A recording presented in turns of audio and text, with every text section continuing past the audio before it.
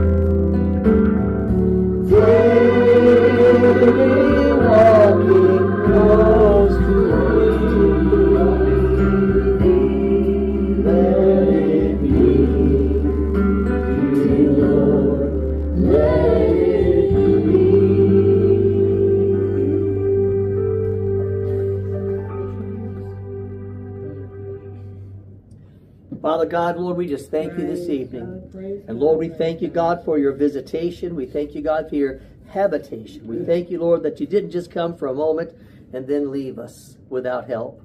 You have given us help, help of the Holy Spirit. You have given us help, your written word. And God, you've given us your help, the body of Christ. Tonight, Lord, let us seek you and all that is in you as you search us and all that's in us. And see if there be any unclean thing, any wicked thing in us. We ask, God, that you would reveal it. And that God give us the courage to turn from it and turn to you. In Jesus' name. And everyone said, amen. Amen, amen. Psalm 139. That was the reading this evening. And if I say this, let's see if I get any amens. God is perfect. Amen. He has perfect knowledge. Amen. God has perfect knowledge of everyone. Amen. He knows everything about you. He knows the good, the bad, and the ugly. Amen. Why is it that we live like he doesn't? That's a good question. Think about it. In today's society, especially with all the means that we have, rarely does anybody go any place where they haven't got some means to take a picture. And they're still, I don't know, they're still that crazed. Let me take a selfie. So I don't know. Okay, so we all do this. Every one of us, we all do this. We share smiling photos with our friends. Maybe, stop it. But here's, or you share these smiling photos. Wait, here's how. So knowing full well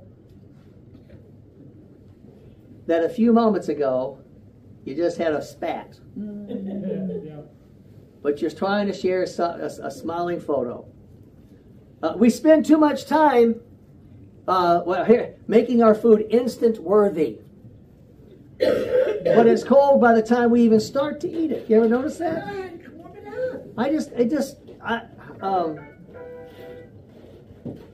Everyone is guilty. Well, what are we guilty of?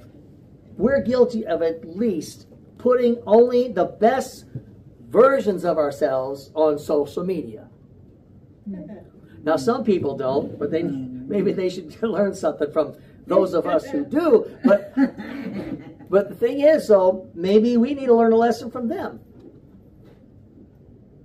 If you can see who they really are, of course, I understand there's some things that hadn't ought to be, they shouldn't be doing, they shouldn't be in these places, they shouldn't be in these activities, because there's no shame. But why is it that we think we need to look a particular way?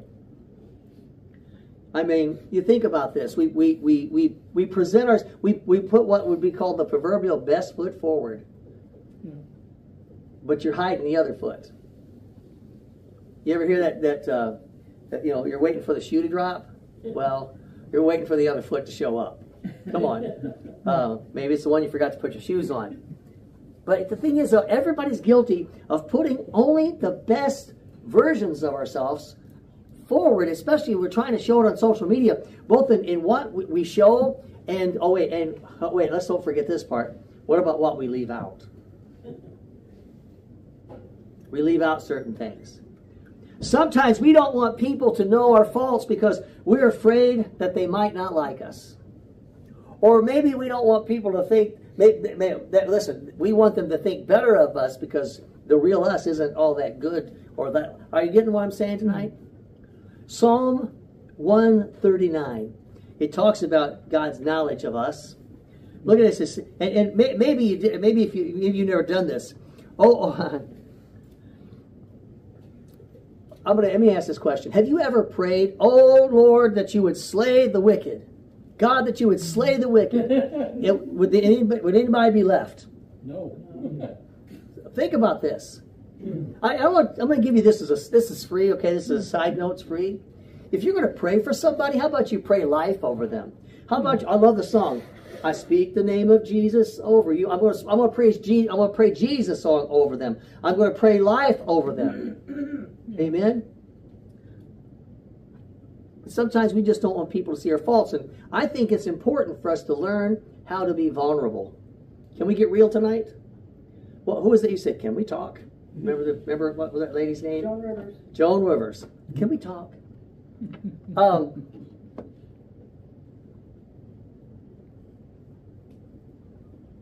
So we show our best forward because we don't want people to see our faults. What if I told you we don't have to worry about that with God? You don't have to worry about it. He sees them. He knows our mistakes. He knows our shortcomings. He knows our weakness. He knows everything about us. Yet, it's interesting how it is He still loves us. What's wrong? Romans 5 and 8 tells us that God, He demonstrates His own love toward us. He demonstrates His own love towards us. How does He do it? By sending His Son to die on the cross. While we were what? While we were yet sinners. Now, here's the thing. Some of us have taken it as a license. Okay, God loves me, so I guess I'm okay, and I can continue to live the way I am. Scripture says, that where sin abounds, grace much more abounds. So should we stay in our sin? And He does forbid it, but we do it anyway. I mean, think about this. Yeah, okay, I know He loves us. And out there's a group, well, God loves everybody and He's going to save somebody somehow. Let me tell you how that somehow is. There's only one way God saved us, and that's through His Son on the cross. And there's only one way for us to appropriate that. Number one, salvation is a free gift. But if you aren't living out that free gift, He said, I came to give you life and give it to you how? More abundantly. I've come to make you a new person. I've come to create in you to become a new creature in Christ. You're not supposed to be the old creature. Listen, you can believe on Jesus all you like, but so does the devil and demons. So if you're living like the devil and demons, how many of you know what their end is? Okay? But let's look at, you can find lots of examples in the Scripture. And tonight after our last song, we'll have a little talk about this. At least I hope we do. We'll see what kind of wisdom you can impart to me tonight. But in Psalm 139, David is, he's kind of in awe. He kind of marvels at how much God knows about him. You ever think about that? You ever wonder how, just even if a person, knows about you? I was somewhere today, and as I was in the waiting room waiting for my appointment, I wasn't saying nothing to nobody. I was just sitting there minding my own business.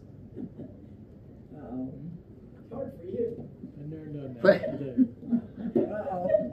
that. So I'm sitting there, and next thing you know, somebody in their chair's straight across me sitting there. I'm just sitting there. One of them says, I think I know him. Got my attention. I looked up. Didn't look familiar at all. His wife says, I think he's a pastor. Okay, so I felt a little better. Wait, that leaves you wondering, wait a minute, what might they know about me, right? So finally, are you? I said, yeah, as a matter of fact, I am. I didn't ask them how they knew, but I would. they did get my name before they left, so who knows? But David's here, he's just absolutely amazed at the way God knows everything about him. And at the end of the psalm, he lays hold, he embraces this opportunity to be vulnerable. Many of us, we got different shields. Some shields are, you get defensive, and other times we have these shields they'll, like, for instance, you'll crack a joke when it's not even appropriate, because that's all you can do is crack a joke, because you don't want nobody to see the real you. Or worse, or maybe, I don't know if it's worse, or maybe you just kind of clam up, or you kind of back away. But you need to understand the importance of being vulnerable. The sad thing is, we have these habits, we have these these quirks that we think is hiding us, and you're not hiding anything. You might fool some of the people some of the time. Actually, you might fool some people all the time, and some people some of the time. But can I tell you, you won't fool God any of the time. And the Scripture talks about fooling yourself, deceiving yourself. So David looks at this opportunity, and he lays hold of it, and he says this: "Search me, O God, and know my heart. Test me, and know my anxious thoughts.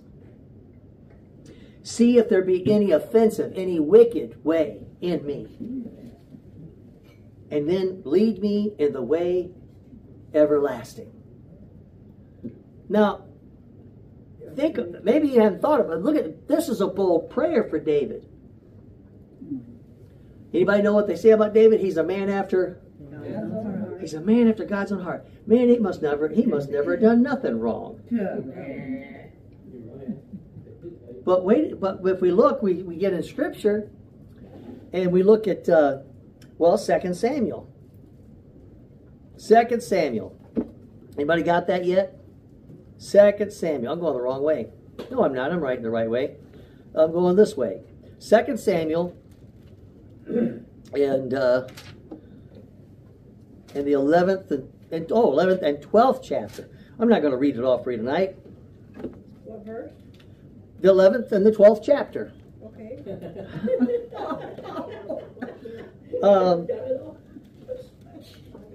So what we find here in 2 Samuel 11, we see David, Bathsheba, and Uriah.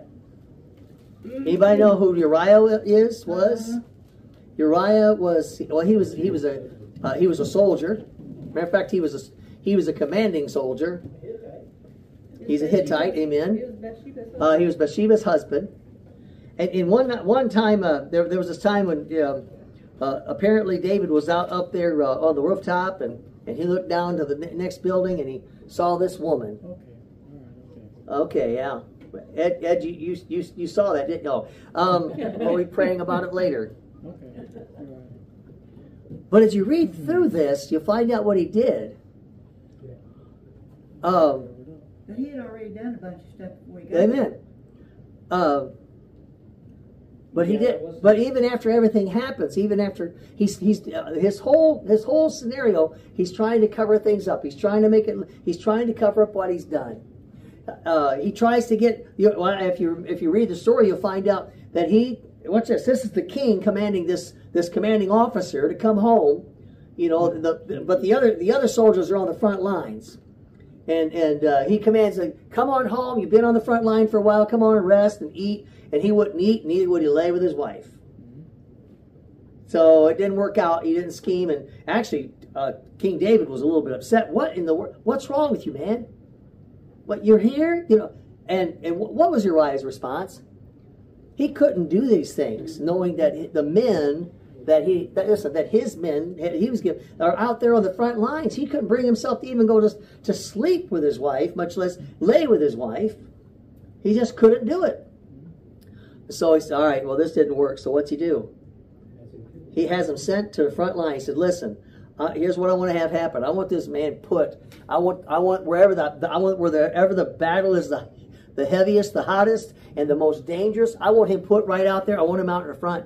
And did you know that David was successful in getting Uriah killed? Mm-hmm. Now you might have thought that he'd gotten away with something, but apparently not, because in the 12th chapter, Nathan comes to David. I know what you did.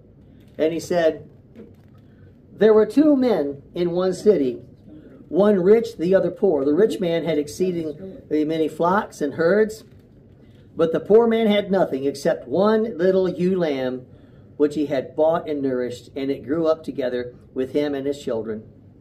It ate of his own food and drank of his own cup and lay in his own bosom, and it was like a daughter to him. And a traveler who came to the rich man, who refused to take from his own flock and from his own herd to prepare one for me, a wayfaring man who had come to him.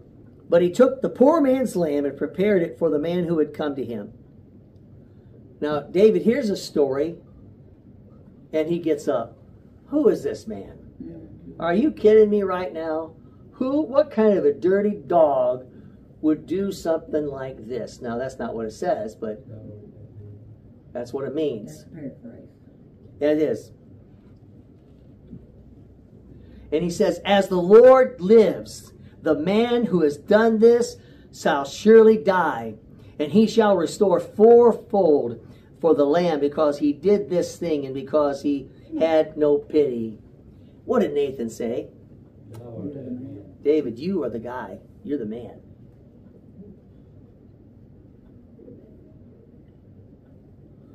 Now, David, being a warrior king, could have struck him down.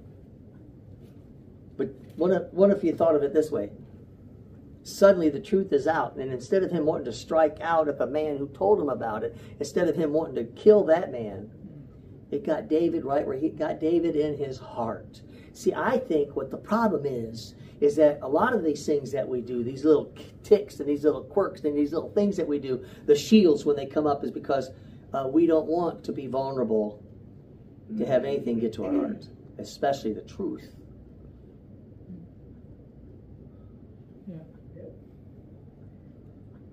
See, it's important for us to be vulnerable. Now, I'm not telling you just so you know, I don't want to see and I don't want to hear all your dirty laundry. I already know too much as it is. And I got enough of my own. Amen? But this was a bold prayer for David. He had done plenty of things, right, Sister Rosie? Even before this, he had done some not so good stuff. Well, this happened because he wasn't in the place he ought to be, like out on the battlefield, because he Amen. was the commander, the captain. But when we read this, we find out, though, when it came out, shields didn't come up. Fell on his face before God. Mm-hmm.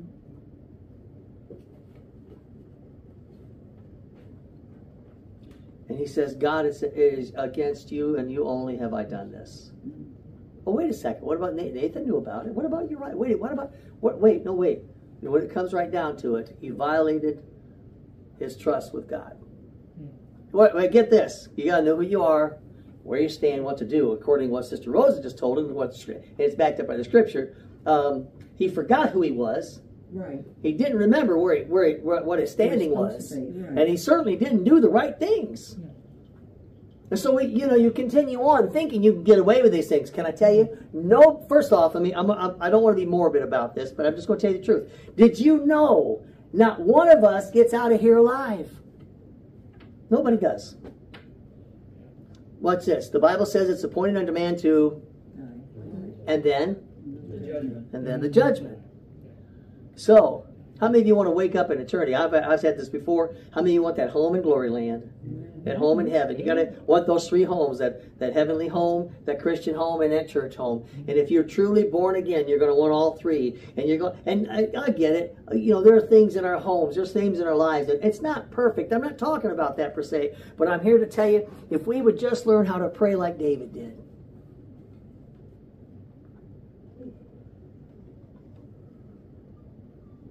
Our best step often comes on the other side of that prayer that was vulnerable.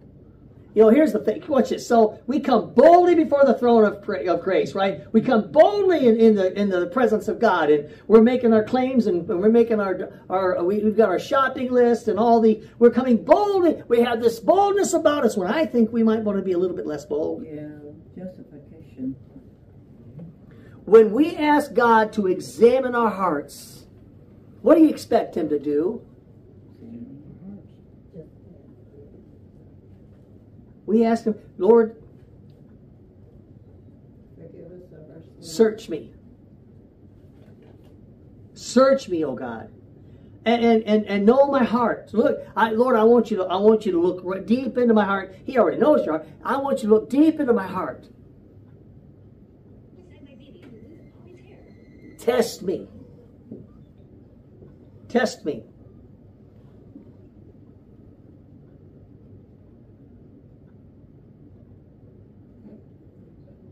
Know my anxious thoughts. Know my doubts. Know my concerns. And oh, by the way, Lord, if there's any wicked way in me at all. So you go before Him, you say the prayer. He's going to search your heart. But are you going to just get up from there and not wait for an answer? I ask Him to search my heart. Wait. And lead me. Lead me. Lead me in the way. How's it go? Lead me in the way everlasting.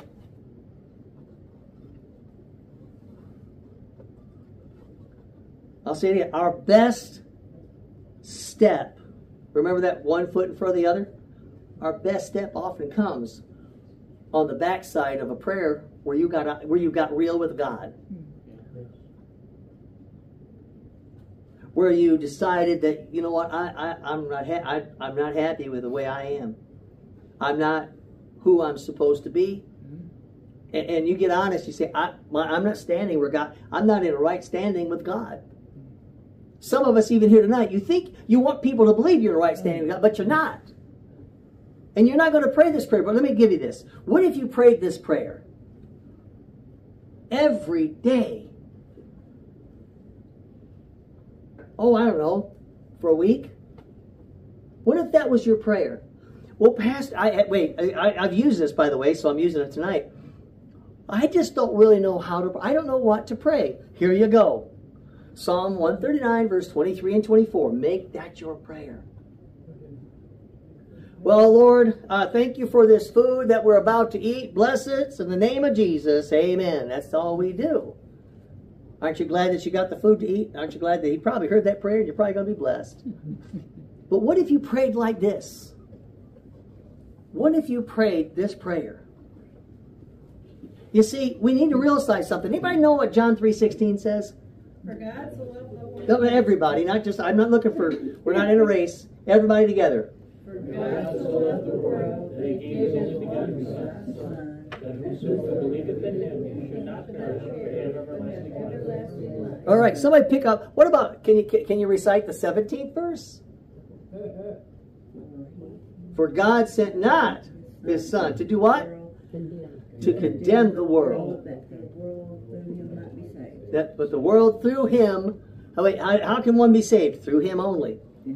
That the world through Him would be saved. You say, well, that I'm sure glad about that. I'm sure glad He didn't come to condemn. And listen, if you're like Christ, you're not going to be condemning either. You're going to be praying for your friends and your relatives and your enemies. You're going to pray life. I get this. You're going to pray life towards them. You're going to pray the wisdom of God. You're going to pray, and before you go praying conviction on somebody else, you might want to respond to it yourself first. Amen. You say, well, okay, how does this work? Well, John chapter 15, verse 10 says this: if you keep my commandments. Well, listen. Well, you know, God loves everybody, and He'll never let nobody die because it's not His desire. That's true. But listen to what He says. If you keep my commandments, you will abide in my love. If you break His commandments, you're not going to abide in His love. I know the love of God. Listen, love covers a multitude of sins. Somebody say, oh, thank you, Jesus. But look at what He says. This is Jesus. Just as I have kept my Father's commandments and abide in His loves. And then He says, these things I have spoken to you, that my joy may remain in you, and that your joy may be full. If you pray a prayer, like in the Psalm, and those few verses, you pray that, and you pray it sincerely, and you wait for God to lead you, and you start anticipating that He's going to lead you. Maybe you should do it 2 or 3 times a day. This is one of my favorite prayers. In the morning, in the afternoon, at night. I've got to tell you, what I pray in the morning, I'll forget by lunchtime. In the highways and the byways. So I'm going to give you this. This is the zinger right here.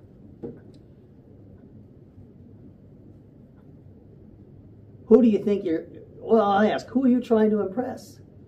Yourself. I mean, and if we could just stop feeling like we have to impress God. God, look what I can do. Wait, stop. Let's see what He has done already. I'll say it again. Maybe we need to be a little bit less bold when we come to that throne. When we come to the throne of grace, maybe we should humble ourselves. We should humble ourselves in the sight of God.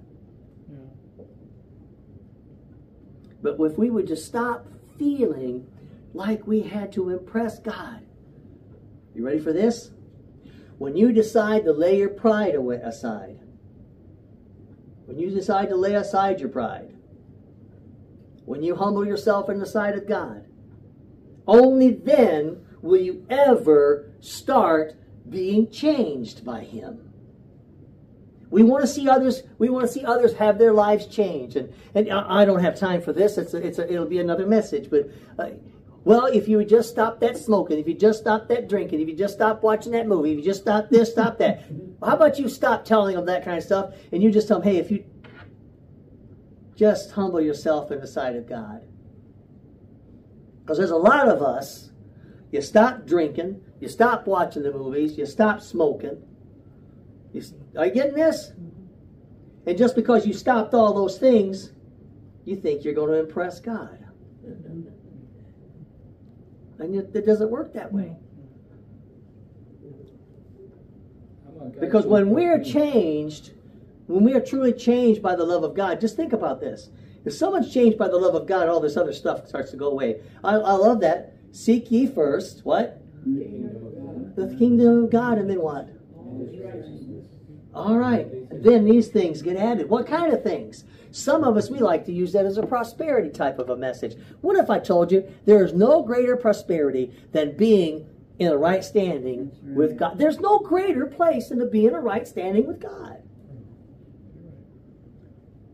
And listen, if He blesses you with worldly wealth, praise the Lord. What are you going to do with that wealth? Use it to further the kingdom? Sure, that's what we should do. And just to be clear, He doesn't mind that you got nice cars, and He doesn't mind you got a big bank account. He doesn't. But wait, seek Him first, His righteousness, right? And what's the greatest thing you could ask for? And to walk with Him daily. Just a closer walk with Thee. Grant it, Jesus, what? Is my plea.